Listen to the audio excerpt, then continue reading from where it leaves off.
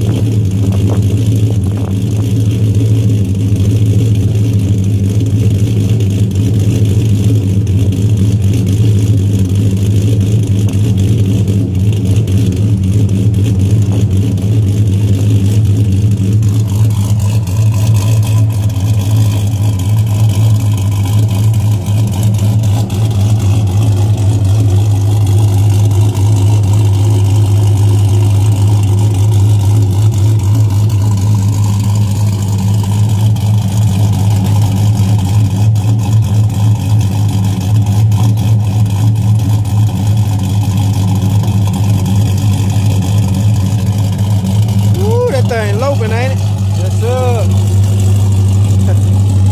That's that Texas speed cam I put in this thing, man. Stage 3.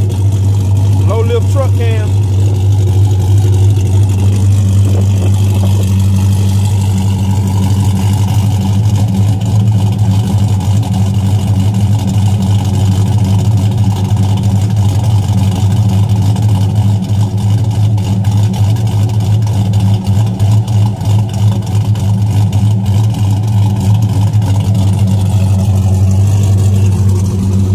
That's enough of that. Let's get to work.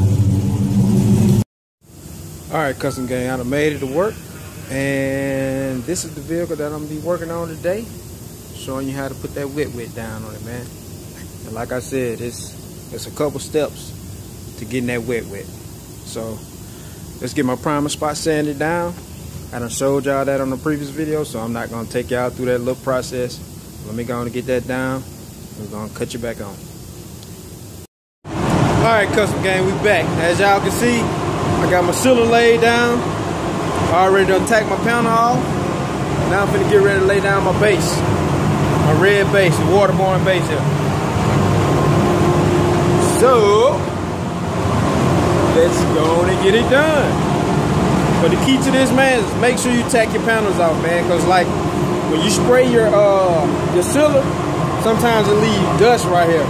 And with this water, it's so thin that it'll pick up, it'll look real grainy right there, you know what I'm saying? That's another step for the last process. And the last process is the clear. If it's real grainy right there, the clear gonna take the texture that's on the door. If it's a smooth texture, it's gonna take that texture. And also it has a lot to do with the gun. And I'm gonna show you that in a minute. But yeah, let's get the red. Let's get that Victory Red laid down on this truck real quick. And let y'all take a look at it while I'm doing it.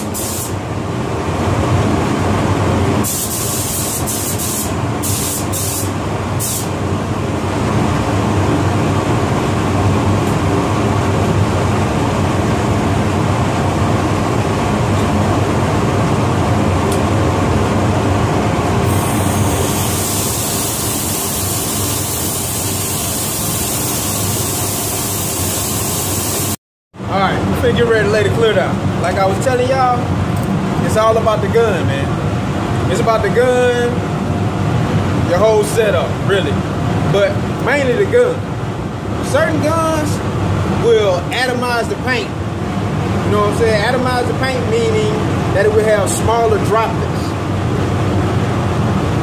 You know, the smaller the droplet, the more it atomizes the paint, and the smoother the paint surface will be. You know what I'm saying? So if you got a little cheap gun, like I see a lot of them people using them Harbor Freight guns, they giving good reviews on them. I haven't tried one, so I really can't say nothing about it. But I've used some other cheaper guns, and man, let me tell you, only thing I use that gun, a cheap gun for, is for like priming. You know what I'm saying? But as far as like clearing, nah, I want my stuff, I want the droplets as small as I can get them.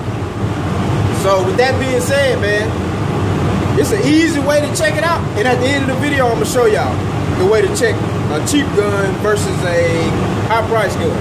Like right here, what I'm using Iwata. Man, I love Iwatas, man. You know, you got people out there that like the Sada, some other, you know, high price guns, but the Iwata for me, that's all I roll with, man. Ever since I first started using a Iwata, I've been rolling with them ever since. But yeah, let's go and get this clear down.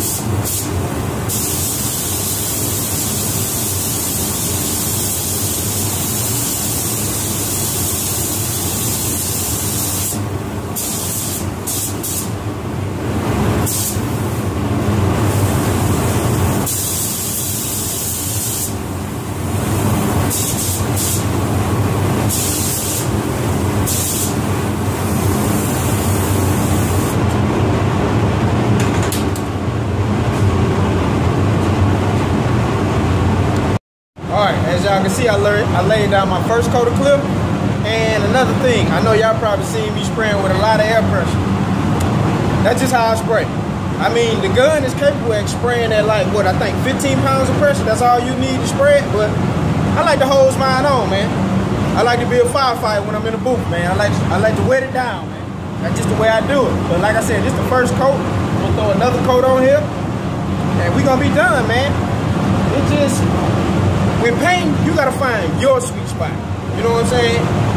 The way I do it may not be the way you do it, but I'm just giving you a couple techniques. You know, and maybe you can use my technique, maybe use somebody else's technique.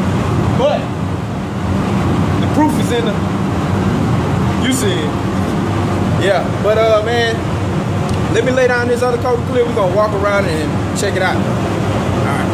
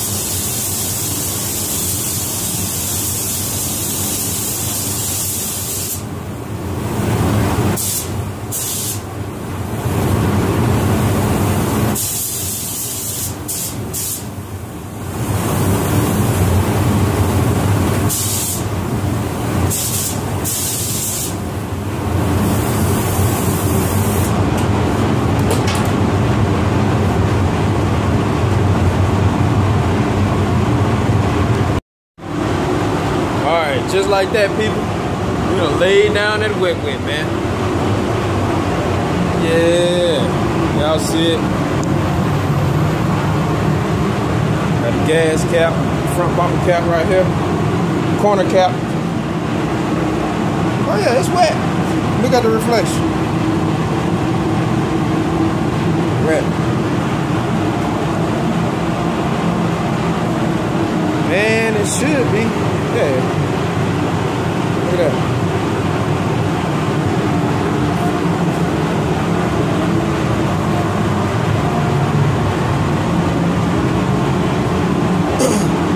But But yeah, I'm going to show y'all the difference in between a cheap gun and a higher price gun. Let's go out here and take a look. Alright, as y'all can see, got two different guns here. We got the Awada, and we got some little knockoff thing here. It's an Astro, let me see, focus. See what it focus. But anyway, it's a little cheap gun. Man, I forgot where I got this thing from, but I'm gonna show y'all the difference in between the atomization. So let's get started. All right, here we go. This is the cheaper gun. Show y'all. Take a look at it now. Remember.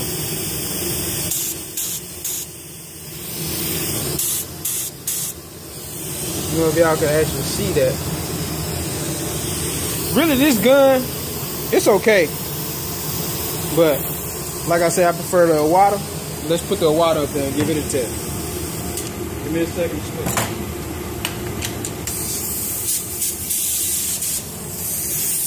Here we go with the Awada. Check it out. It's the Awada. Focus. There we go.